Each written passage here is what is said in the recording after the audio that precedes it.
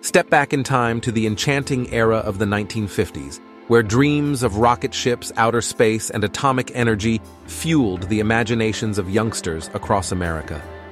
Amidst the fervor of the atomic age, a remarkable and audacious creation emerged, capturing the hearts and minds of children with its promise of scientific marvels. Enter the Gilbert U-238 Atomic Energy Lab Kit, a truly extraordinary and daring educational toy that brought the wonders of nuclear science right into the hands of intrepid young explorers. Conceived by the ingenious mind of Alfred Carlton Gilbert, a visionary toy inventor and relentless advocate for science education, the Atomic Energy Lab Kit was a daring experiment in itself. Released in 1950, it stood as a bold testament to an era when atomic power was both revered and enigmatic, embodying the spirit of scientific exploration that defined the time.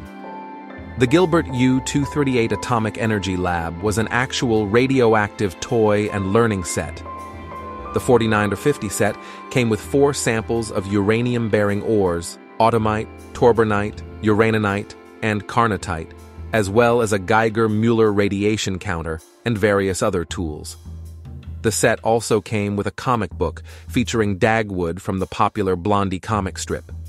It was titled, "Learn How Dagwood Splits the Atom," and written in conjunction with General Leslie Groves, director of the Manhattan Project. The kit was created by Alfred Carlton Gilbert, who was an American athlete, magician, toy maker, businessman, and inventor of the well-known Erector set. Gilbert believed that toys were the foundation in building a solid American character, and many of his toys had some type of educational significance to them. The Atomic Energy Lab was just one of a dozen chemical reactions lab kits on the market at the time. Gilbert's toys often included instructions on how the child could use the set to put on his own magic show. For parents, he pushed the idea that the set's use of chemical reactions directed their children toward a potential career in science and engineering.